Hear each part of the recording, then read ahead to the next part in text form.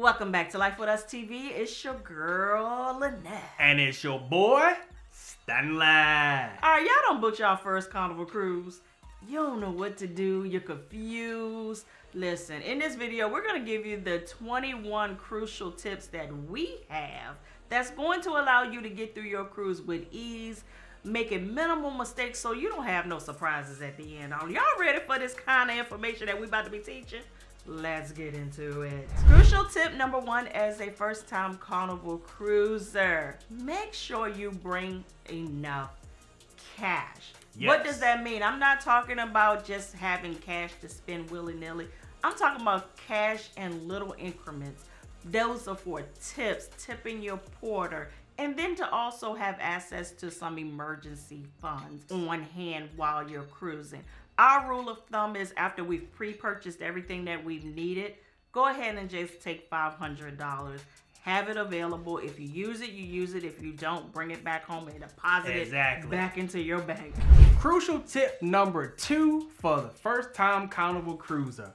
Do not use your debit card in port. Reason being, you open yourself up to possible fraud. If your card gets double charged for some reason, you know it is very hard to dispute a double charge on a debit card. So that's why we recommend always spending cash in port or using your credit card, because on a credit card, they are so much easier to dispute charges. Absolutely. And what is import? Port means the destination that you are sailing to. For instance, if your ports of call are Nassau and Freeport, that's what in port means. You're actually in port in those destinations. Yes. Crucial tip number 3 is what to put in your carry-on bag. We did an extensive video about that. We'll have that link below. But what I want to hit on is those things not to bring through the security checkpoint. Once you're trying to get on board the ship. Don't show up with an open bottle of water thinking that you're just going to be able to tell them, oh, I'm drinking on this. No, they're going to toss it. If you're drinking on a Coca-Cola, Sprite, whatever your beverage choice is, they're going to throw it away. Make sure that you chug it if you can. I know Sprite going to hit you right here.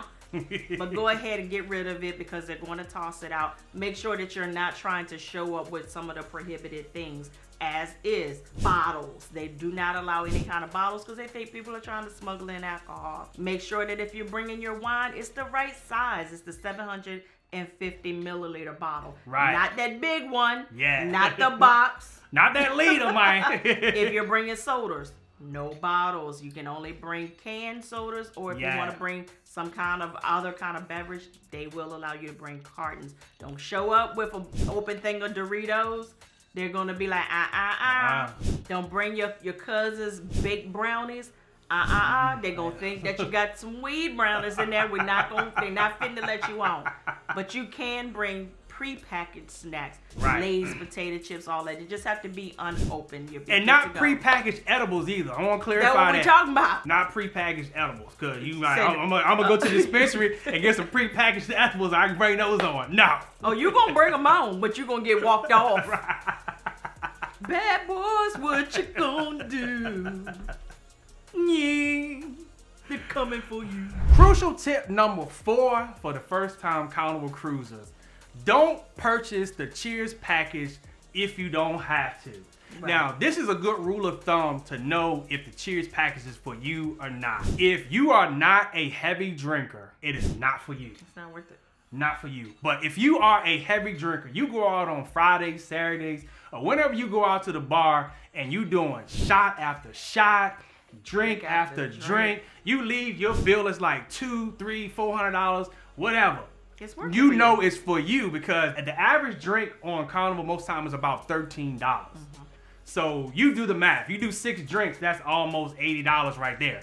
So don't buy the Cheers package if you don't have to. Now, this is something that people also say, well, you know, it isn't just for alcoholic beverages. It's for milkshakes, specialty coffees, monster drinks, bottled water, all of that. So if those things combined with being able to drink upward of 15 drinks per day per person is worth the hefty price tag to you, then by all means go ahead and do so. Right. But if you're, like my husband say, you know if you are a true drinker or not, and whether or not that package is going to be beneficial for you, then do it or don't do it. It's one of those things. It has to be worth it to you. Crucial tip number 5 for the first time Carnival cruiser.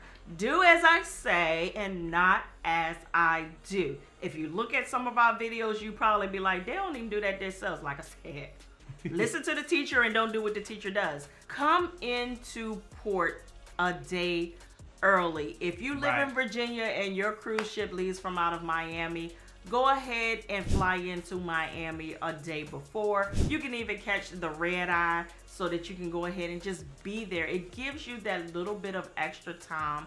It takes a lot of stress off of you. And it just gives you a time to unwind. Maybe you want to get you a nice, good breakfast in the morning in the city that you're going to be leaving out of. It gives you an opportunity for mistakes to be made. Like Someone like us, delayed flights and stuff like if you're driving and you just say, well, we're going to drive straight in and arrive the morning of our cruise, anything could happen. Yeah, it could be an accident on the interstate and block traffic for hours. Yeah. Matter of fact, on one of our cruises, a couple came up to us that watched the channel, and it was like, we was coming in on our first cruise, we had a new vehicle, and guess what? The new vehicle broke down while we was on the way to port. Yeah, had an axle problem or something. Yeah, and so they had to end up, somebody had to come, tow them, get them a new car, and they still made it on the trip. I was like, y'all are dope. Because I probably would have turned around and went home. And they did everything right. So that gave them an opportunity to correct what was happening. So you would never think that a brand new car would have broke down on you. Yeah. Yeah. So that's why I said do as I say, not as I do. Because we don't be having the luxury to do that. You know, I'm a caregiver over here. Yeah. I got to leave when the relief comes. Crucial tip number 6 for the first time Carnival cruiser. We highly recommend that you join the Facebook group for your sailing. Because at this point, you can begin to meet people before you get on board. You guys can talk about different games you can play. You can do bar crawls. I mean, it's endless on the things that you guys can do on board because you met each other in the Facebook group. And if you want to know how to look up your Facebook group, it's as simple as this. Get onto your Facebook, log in. If you don't have a Facebook, I'm sorry, this just ain't for you. Right. I've heard people, I don't have a Facebook. You got to go where the fun is. Right. So go ahead and, for instance, if you're on the Carnival Horizon November the 16th, 2022, type in Carnival Horizon November 16th, 2022. Yep. A group for your sailing should pop up. But if it's early on, like you looking for something for 2024, it may not exist yet. You can create that group. You can create it, yes. And then, just like you're looking for the group, people will look for your group and they'll just start to join in. And before you know it, you're probably like a good 800 people strong, just having a good time. And you never know, you'll meet people that you will have lasting relationships with. I have people that we legit have cruised on every sailing together, and it's because we met in a Facebook group.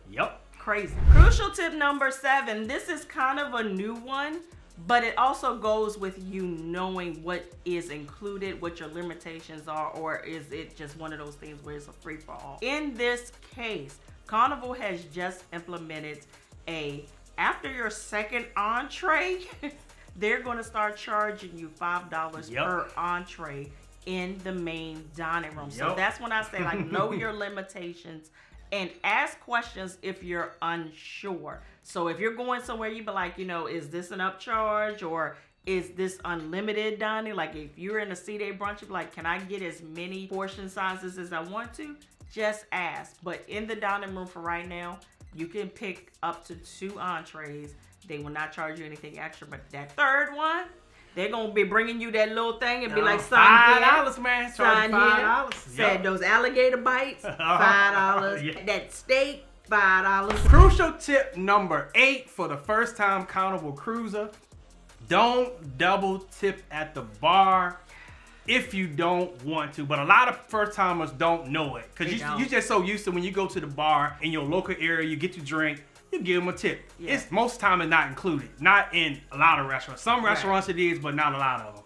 So on Carnival, it's already included. So we say only give extra tip if you really want to. If you want to, or they are really taking care of you, or if you want them to constantly keep coming and serving you. Tip. Crucial tip number 9. This may be a little lengthy, but we're gonna get into it.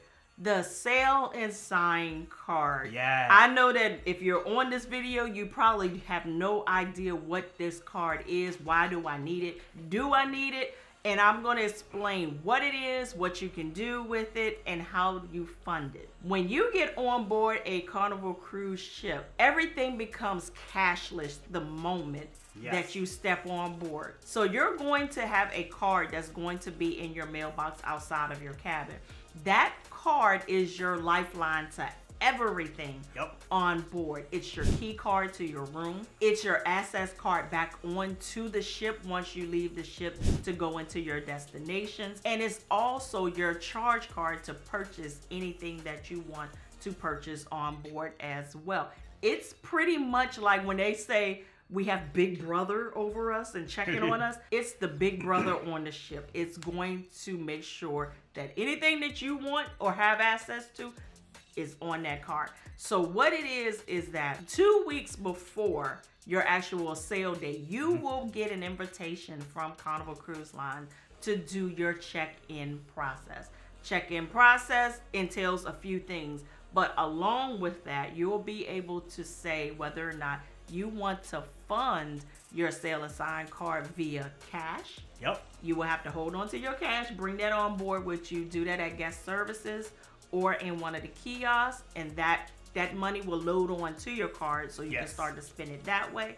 Or from the comfort of your home or your computer or your phone, go ahead and guarantee that card with a credit card or debit card, preferably a credit card, because they will authorize multiple holds on that card starting before you even get on the ship to make sure that card is in good standings and there's enough money on it to go with the charges you're going to put on it. That's what that sail and sign card is. Make sure every night you're at least taking a look at that card on your TV or on your Carnival Hub app to see the charges that you are spending. It can get away from you very easily. Before you know it, you're like, I know I didn't spend $200 today. Because it's easy. It's like using a credit card with an invisible amount until you have to sell it up. Now here's probably some useless facts to you, but they did a scientific experience to see what happens in our brain when we spend cash or we swipe a card. When we swipe a card, there's zero brain activity. But when you spend cash, oh, it lights up. So basically, that's what we're saying. Like, when you swiping that card, it's like, boom, I'm gonna get that, I'm gonna get this, I'm gonna get that, and then your bill is high as hell. Are there other creative ways to fund your sail and sign card? Absolutely. Gift cards, cruise cash, things like that. But to make things simple for the first time cruiser, let's just stick with the cash or debit or credit card to fund your sign and sail card. And it is your lifeline to all things on board. Just think of it as your work bag. Most time you can't even get in your building. If you ain't got it. If you ain't got it. Think about it like that. All right, fam. If you enjoying this video, go ahead and smash that like button so the algorithm can send this video to other first-time cruisers so that their cruise can be a success just like yours. Crucial tip number 10 for the first-time Carnival cruiser. Before you get on board, please put your cell phone in airplane mode. Because we've had countless people come to the channel and be like, I wish I had did what y'all told us, because I ended up getting a $200, $300, $400. The highest one was $600 in roaming fees on their phone because they forgot put their phone on airplane mode before they got on board or before they set sail. So you don't want to get, so I say do it before, because once you get on board and you start getting drinks, having fun, sail away, partying, you will forget. Before you know it, it's 8 o'clock at night and you got 4-5 hours of you just roaming. So yeah, we ain't trying for you to pay for another cruise through your cell phone because you forgot to do that. And another thing, putting your phone in airplane mode does not affect its ability to connect to the internet if you bought that package or to use the Carnival Hub app. I get that question a lot. Yep. It does not affect that at all. Crucial tip number 11. If you're a person like me who loves to know that once you are on vacation, you can just settle into being on vacation and you don't have to worry about additional spending if you really don't have to. Right. The way to do that is create your own all-inclusive experience by pre-purchasing everything that you think that you would need on board. If you're a bottled water drinker, make sure you pre-purchase the bottled waters on board. It'll be in your room when you get into your cabin. Make sure you pre-purchase your Wi-Fi packages. If you want to participate in specialty dining, go ahead and set up those reservations. Prepay for that. Buy a picture package if you know that you like to flick it up, look good, take those family photos. That way, afterwards, you don't have to worry about an additional settling up that you will have to do.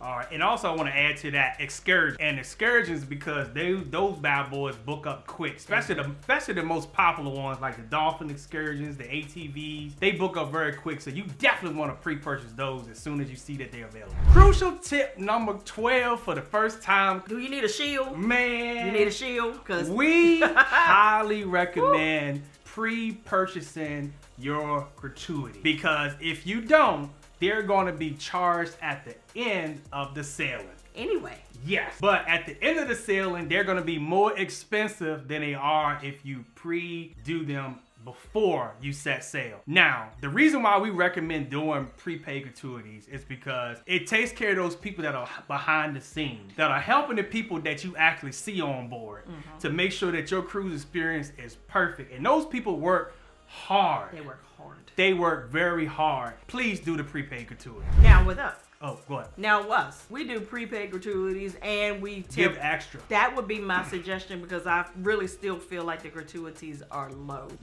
for the service that you're getting, but at least do the prepaid gratuities in our opinion.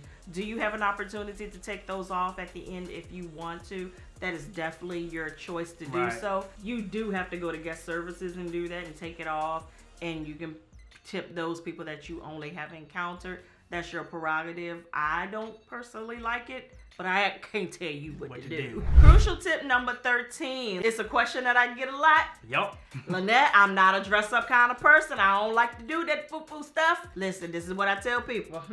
You may not participate, but the show is gonna go on. Still gonna go on. And that is a sailing up to 5 days. You're going to have at least 1 elegant night. Anything after 6, you will have 2 elegant nights. Yep. I suggest, as a first-time Carnival cruiser, you at least do it once. Yes. I'm not saying that you have to get in a ball gown, you have to put on a tuxedo, you have to do all that. But I will say, like, make yourself look a little nicer than you would if you just got off work and just hit the local bar, that local Applebee's or restaurant around your hometown. Like, really put yourself in the mode of getting into the cruise culture by doing something like that. I'm not saying you have to do it every cruise, but at least try it. It's fun to get dressed up, flick it up, take the nice little pictures. You know, they're kind of like cliche, but it's an experience. Yeah. And you paid for this experience. Right. So go ahead and indulge. So you might as well go and take that opportunity to be sexy, baby. You are sexy, aren't you? Huh? Leave that down in the comments. Y'all better say y'all sexy, because if don't nobody else think you sexy, you better think. Right. Crucial tip number 14 for the first time Carnival cruiser.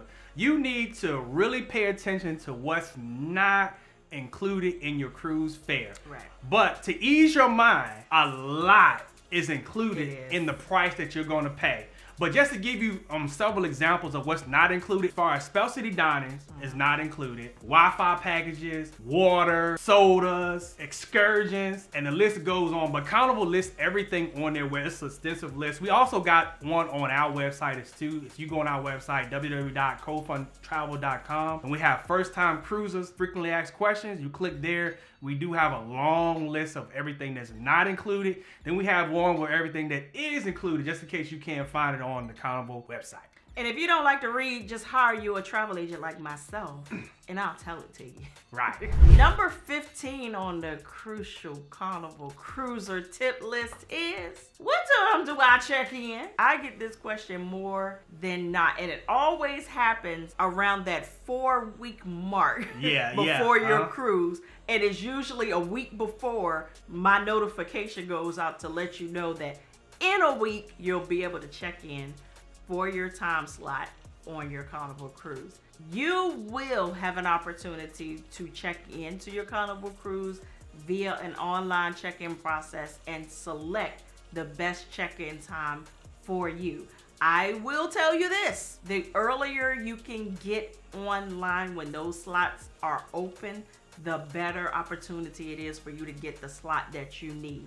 For instance, because we travel in groups when we usually do cruises, I tell all of my people, don't go to sleep tonight. Right. Like, be online at midnight so that we all can get the same time slot or close by it. Right. So that we can all be able to check in together. Nobody has to wait out and wait for their time to come in to go ahead and go through the line. But yes, 2 weeks before, you will have an opportunity to check in and then select the time that you can arrive to get on your Carnival cruise ship. Right, and we get this question too, what if I show up before my time, will they let me in? No. No, not really. Nah, you show up early? No. They're gonna make you wait. They're gonna make you wait, which is a good thing because it helps the check-in go a lot. Crowd control. Yeah, they do it for crowd control. Your check-in time is 11 and you try to show up at 9, you got to wait for 2 hours. There are some cruise ports that are more strict than others. Right. In Miami, we couldn't even wait. Like, we had to go across the street and stand there until it was time. The cops wouldn't even let us be in near the line. We had to go across the street. Crucial tip number 16 for the first time Carnival cruiser. We get this, should I get the Wi-Fi package? If you want to get on the internet. If you want to get on, yes. If you want to get on the internet, yes. And then we get the question on which package should I get? Because there are 3 different packages. They got the lower package, which is your social package. The middle package is which is your value. Then the highest package is your premium package. The one that we recommend that will basically cover you if you're not trying to stream will be the value package, which is the middle one. Don't think that the Wi-Fi is going to be like the Wi-Fi at your house. It's not. On our last cruise, when we was in Norfolk at port, oh, it was fine. It was moving like, okay, nice. But the further we got out and see, it was almost non-existent. We talking about like taking like 5 minutes to get on Google. And you know, Google is just like this. My MacBook wouldn't even connect at all. So yeah, so we recommend the middle package if you want to participate and be online, but just know that it's not gonna be like at home.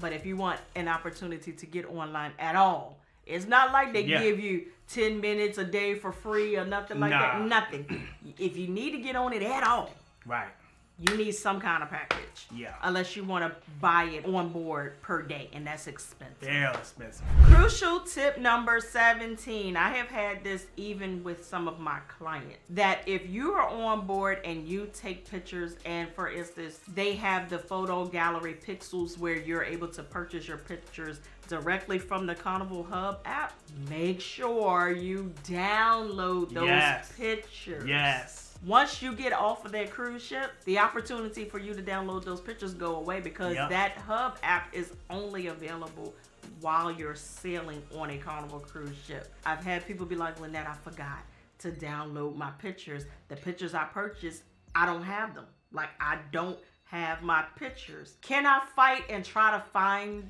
the pictures and try to get them to email them to? Yes, it's a lengthy back and forth process.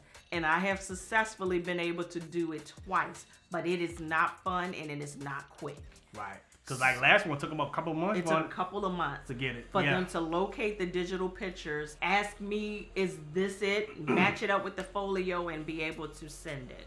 Right. I wish they would allow that Hub app to at least be alive for 72 hours. Or give you access to a certain portion of it afterwards for 72 hours. But it's dead. As soon as you step off that ship, it's dead. Right. But another tip, when you download them, please go to your photo gallery on your phone and make sure that they did download. Because I've had instances where I've downloaded them, go into my photos, and 1 or 2 be missing. So make sure that you do that too, to make sure that all of them are in your photo gallery. And as well as not only just the pictures, Make sure if you are a person that wants to have your last tally of your spending account on that last day, you can download that as well. But after you've gotten off that ship, it goes away. You can't download it anymore. So make sure everything you need from that Carnival Hub app is downloaded before you step foot off of there. Crucial tip number 18 for the first time Carnival cruisers. We highly recommend that you go ahead and get your VIFP number prior to you booking your first Carnival cruise. Now, if you've already booked your cruise, no worries, you already got a VIP number. But what we're talking about now, that if you have not booked, you get the VIP number first, because what could end up happening is that you could get a first-time cruisers deal. Now, this doesn't happen all the time. It doesn't, but it could happen. But it could happen. Or you can get a residence deal. So if you're in Florida or somewhere like that, you can get, we have a Florida residence deal going on right now. We highly recommend you doing that first to at least give you an opportunity of possibilities of getting a deal. Yeah, go ahead, T.I. Yeah. Crucial Carnival Cruiser tip number 19. This is actually a really good one. Yeah. And it's one that became a little tricky for even me, because I thought I was maximizing my own personal benefit, and I was not.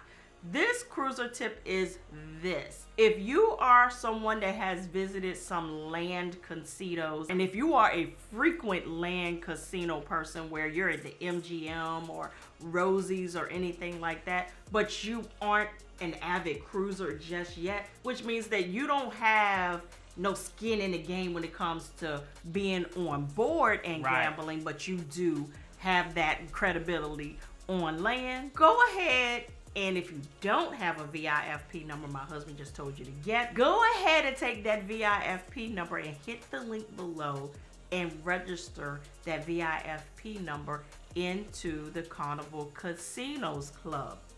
That way, they'll be able to see if you match up with any of the land perks, and they'll match them up with your at-sea casino perks.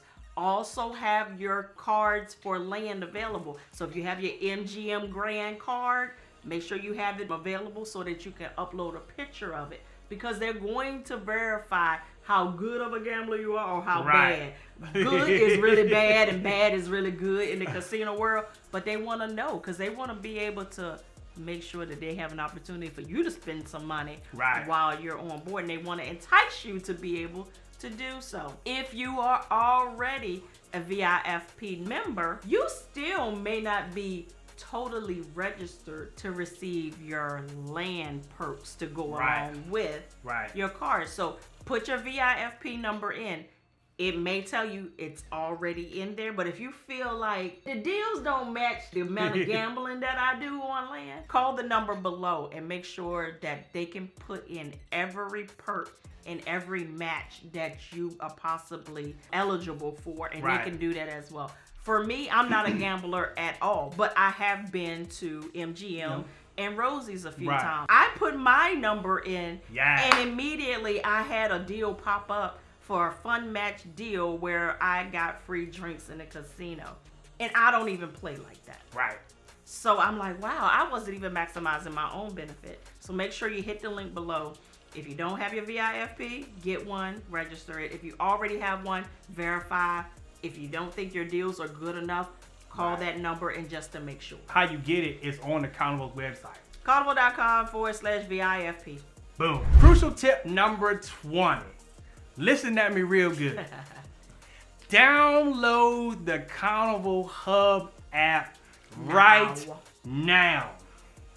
Because you don't want to forget to do that, like your boy did last year. And now the whole cruise, I'm having to use my wife's Carnival Hub app to see what activities is going on, see how much we spending or anything that, or menu from the Carnival Hub app. So go ahead, whatever you're doing right now, stop, download it, and resume whatever activities you're doing. Crucial tip number 21 for the first time Carnival cruiser. If you don't listen to anything else, like listen to all of them, but this right here is important to me, because I am an excursions person. I love to do different activities while we're in destination. Yes. If you see an excursion that you are interested in, don't sit on it. Right. Don't try to think it over. Don't ask your family and friends. Yeah. Don't wait until they get their paycheck on Friday to buy the excursion. Secure the excursion. Yes. Because if you're looking at that excursion, 2,000 other people are probably looking at that excursion as well. And right. they go like this. Yep. And they hardly ever re-up the inventory because they are vendor availability based. If your family and friends want to jump on board with you later, then just go ahead and let them do that later. And if you decide you change your mind, you want to do something else, then you can cancel what you already secured because they do allow that to happen without penalty. But don't think about it. You can't. Those excursions like ATVs, dolphin encounters, and things like that, the popular ones, they go. Yep. They go quickly. Yep. Book the excursion. Yeah, because we had some of our clients that went through that where they were waiting on some of their friends and family to decide if they want to do this one excursion. And by the time they decided, it's gone. Or there's enough for 2-3 people and not the rest. Rest of them, Well, you waited too late. And my hands are tied as a travel agent. I can't do anything about that. Right. It's availability. It's nothing I can do. Unless you want me to stand there and say, hello, my name is Lynette. I'm your national tour guide. I can do that. If you have enjoyed this video, you want to check out this video next, the 13 mistakes you want to avoid on your first Carnival cruise, and we're going to catch you in the next video. Peace.